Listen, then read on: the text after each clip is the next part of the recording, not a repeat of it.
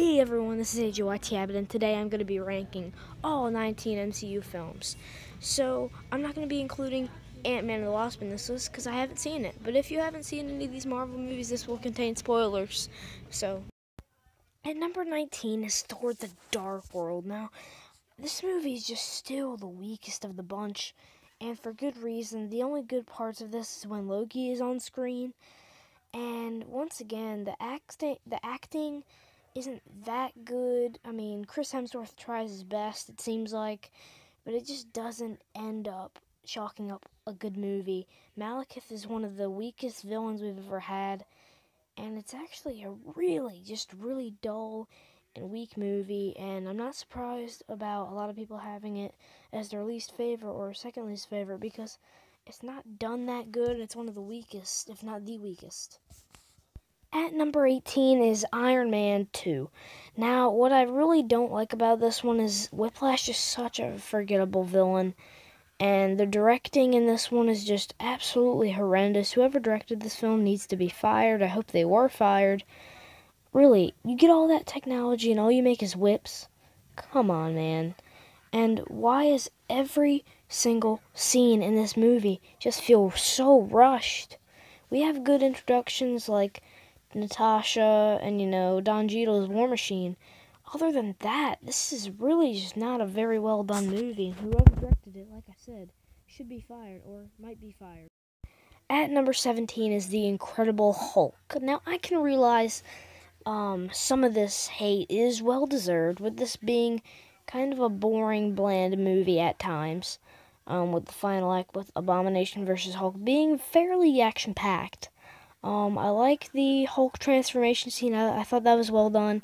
Other than that, the action is good, so I don't have much to complain about it, besides that it's so low in quality considering it came out so long ago.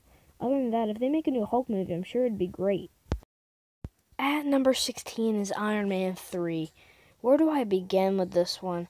The fake Mandarin is absolutely poorly planned and poorly executed, and the directing for this one is good. I do like the concept of Tony Stark having post-traumatic stress and stuff from the events of the Avengers. I do like that they reference that material, but the fake Mandarin and the really weak villain Killian really makes this movie it was overhyped, didn't deserve the hype, and shortly fans realized it was not a good movie. At number 15 is Thor. Now, while I do like this movie, there is some weak aspects, like the fish out of water stuff is not very interesting in terms of action-packed stuff that we thought we were going to get. While it does introduce many characters like Loki, who is one of the best characters in the series, Odin, Heimdall, his mom, Lady Sif, I believe, is in this one too. I don't know, it's been a while since I've seen it. Jane. The fish out of water stuff just doesn't do it for me. It's pretty lame, in my opinion. The Destroyer does serve as a really cool villain, but Loki is the best. This movie is an alright entry into the MCU. And the number 4 is Avengers Age of Ultron. Now, I really did want to like this movie, and I did like this movie. It's not a great entry into the MCU because mainly of the dark themes of the trailers that we got from the trailers and the movie, all the destruction and death that Ultron wants to cause, while also throwing jokes in there that don't really match up with the dark material they're trying to throw at us. Tony and Bruce really make some idiotic decisions in this, creating Ultron. I know people are pretty biased about that, but to be honest, it was all their fault what happened in Sokovia, and I don't really like how this set up future movies. At number 13 is Ant-Man. Now, I know it's an unpopular opinion, Ant-Man is better than Age of Ultron. I happen to think it is. I mean, it's my opinion, so don't attack me on it. Yellow Jacket is a kind of weak villain, which is why it didn't make its way into the top 10 like it almost did last time. The final battle on the trains is absolutely unforgettable. One of the most memorable scenes in the entire MCU. And this movie, I love how it sets up Ant-Man and the Wasp, introducing Evangeline Lilly as the Wasp. And it's really a great, fun movie everyone can enjoy. And at the number 12 spot is Captain America, the First Avenger. Now, what I really love about this movie is I get to see Steve Rogers go from this small-town boy getting beat up in an alleyway, saying that classic line, "I can do this all day," to go into this huge, buff, awesome powerhouse that we get to see go on these epic missions for the military, face off against Red Skull, which comes into play later. We get to see Bucky Barnes, which will be an important character in the future. Peggy Carter also makes an appearance, which is awesome. And I just love when he wakes up and everything he knows has changed forever. At number 11 is Iron Man. Now, I recently watched Iron Man for the first time in a long, long while. As I did with multiple movies on this list, which will explain their alternate placings. Now, I love watching Tony build his first ever suit. Robert Downey Jr. was straight up born to be Iron Man, and the story in this is fantastically done. Obadiah Stane is a very well done Marvel villain.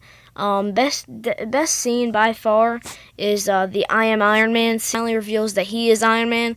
It was just so epic to see that when I first watched it, and it's still epic now. Now, this is definitely going to confuse some of you that saw my last ranking video, because I had Captain America the Winter Soldier way low on that list. But in this list, I decided, since I rewatched it and loved it, it is top 10 worthy. So, at number 10 is Captain America the Winter Soldier. That elevator scene is unforgettable. Bucky as a villain is just so heartbreaking for Steve. Epic development for Nick and Sam Wilson, who is Falcon, and Natasha, who is Black Widow. And I love the fight on the plane as well. It's pretty cool. The villain is pretty weak, but it is very satisfying when Nick Fury finally kills him, and it's very suspenseful enough. At the number 9 spot is going to be Guardians of the Galaxy, because this movie is still so iconic and so loved by so many people. There's so many classic moments in this. I still walk around and act like I'm listening to a Walkman. I listen to Hooked on a Feeling. That's by far my favorite song from the soundtrack. Vin Diesel voicing Groot is always fun. Bradley Cooper voicing Rocket is great as well. And Chris Pratt and Dave Bautista and Zoe Saldana do their best in this role. So does Karen Gillan and Michael Rooker, and they just bring together a fantastic movie. Awesome, James Gunn. At number 8 is Guardians of the Galaxy Volume 2. Sadly, this is the final movie that James Gunn actually got to produce and put out to the big screen, because Guardians Volume 3, he did write the script for it. I don't know if they started filming yet, but James Gunn was fired. Anyway, this serves as a great movie. While Star-Lord, one of my favorite characters in the MCU, is sidelined, we get great characters put into the spot like Yondu and Gamora and Karen Gillan's character Nebula, and the great villain Ego is pretty good as well. At number 7 is Doctor Strange, because wow, what other Marvel movie has so much great visuals packed into it? I feel like Benedict Cumberbatch, while not doing a great job as Doctor Strange in this movie, did an epic job as Doctor Strange in Infinity War. He does provide great comedy and does play the egotistical Doctor Strange, mythical arts master, very well. The villain is very weak. The Ancient One is a very cool character. Very sad to see. I was very sad to see her go in the movie. But characters like Wong and Mordo were very interesting to see, and I love the look at this side of the MCU. And at the number 6 spot is Spider-Man Homecoming. Now, I love how they give a nice high school look at the superhero lifestyle. We get great characters like Liz, Aunt May, Michelle, Karen, the voice inside of Spider-Man's suit, Ned, a.k.a. the guy in the chair. We get some fantastic scenes, man. It's great. Definitely that final battle with Vulture versus Peter is one of the best final battles in any of the MCU movies, and it's what makes this movie so unforgettable. At number 5 is Black Panther. Now going into this, I thought it was gonna be a pretty good movie. I thought it was gonna be in the top 10, but it was gonna be like 9, 8, or 10. No, this ended up being in my top 5 because I absolutely loved what they did with all the characters in this. We get epic characters like Okoye, Shuri, even Nakia gets some good scenes in there. I love the character development for T'Challa. M'Baku is pretty fun, and Eric Killmonger is probably one of the best MCU villains that we've had to date. It's definitely worth the hype. At number 4 spot is the original Avengers. It was so epic to see all these characters finally coming together to fight this epic war against Loki and the Chitauri, and one of the best final acts of any Marvel film ever. We get the introduction of Hawkeye. He doesn't get that much introduction until Age of Ultron. Still, this movie's still a classic. I loved watching it when I was little. Got it on DVD. Hulk is amazing. Cap, Thor, Iron Man. It's a nerd's dream come true, basically, to see all these people come together on the big screen. At number 3 is Thor Ragnarok. Oh my gosh, man. They took an absolutely dry franchise after the bomb, the horrible stinker that was Thor the Dark World. Took that, added a splash of comedy, action, and hilarious antics, and Thor Ragnarok was born. Hulk is amazing. We get great characters like Valkyrie and the Grandmaster.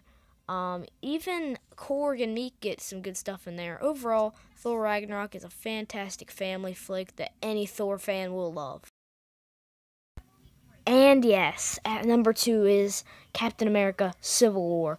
We've all waited for this moment. That airport scene, like I said, for Avengers, every nerd's dream. In my opinion, Captain America Civil War is action-packed, but does have some boring subplot scenes with the Russian guy, Zemo. But overall, the fight scenes between Iron Man and Cap are unforgettable, and there's some great dialogue between Vision and Scarlet Witch that make this movie so worth it to watch and epic to watch. The introduction of Black Panther and Spider-Man also adds a brand new touch of flavor to the MCU that probably nobody saw coming unless you saw dozens and dozens of trailers. And obviously, unless you haven't seen this movie yet, the best MCU film to date is Avengers Infinity War. The epic battles in Wakanda, Titan, even the one that's in like this subway area with Proxima Midnight and Corvus Glaive and Cap, Falcon, Black Widow, Scarlet Witch, and Vision is fantastic, man. The very great contrast between all these characters coming together. Doctor Strange and Iron Man, Chris Pratt's Star-Lord meeting together, awesome. Captain America and some others were also great, and the heartbreaking deaths of our heroes like Spider-Man and Black Panther really tied this movie up together in a great big ball of emotion that even will make a grown man cry. Really, this was every nerd's dream, just like Avengers and Civil War was.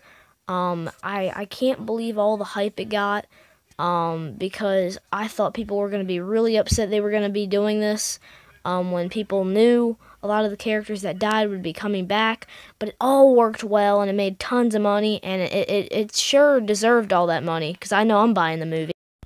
So guys, that'll be doing it for ranking all 19 films. Until I see Ant-Man and the Wasp, we will not have another ranking video. Thank you all for watching. Goodbye.